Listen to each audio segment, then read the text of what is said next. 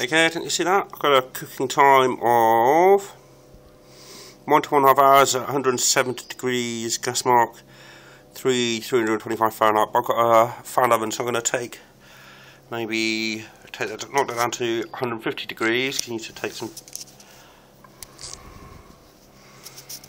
off of the fan oven, and also I want to cook. See, that's an hour to an hour and a half. I probably want to cook for up to about 2 hours. So again, reducing the temperature lets you do that. I'm just going to turn the temperature up at the end to brown the meat off properly. So what we've got in the moment is just over there. So I'm going to turn it down to 150 degrees. You can have that on. This is in the oven.